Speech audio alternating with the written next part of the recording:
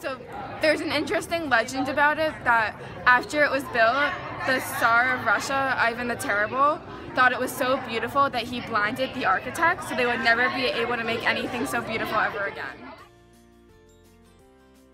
For the project, we had to do a model and write a paper, and in the paper, our teachers taught us how to do good MLA citing and write a good researcher paper, and I think that it really prepares us for high school, and I had a lot of fun. I read a lot of books on the Louvre. I called my grandma and asked her about interesting facts on the Louvre because she lived in France, so did my mother. I also went online to research a few things.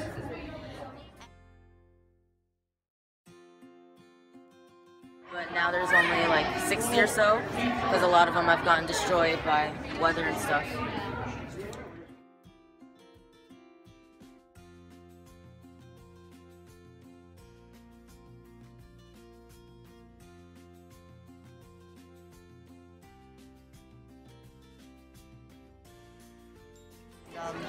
For how it was really done, like how they built a building so tall, like as a freestanding structure by itself, and I thought it was very interesting. And I think this entire JanTerm is amazing. Kobe learned so much. All the kids were so informative. They all made eye contact. They all knew a lot about their buildings.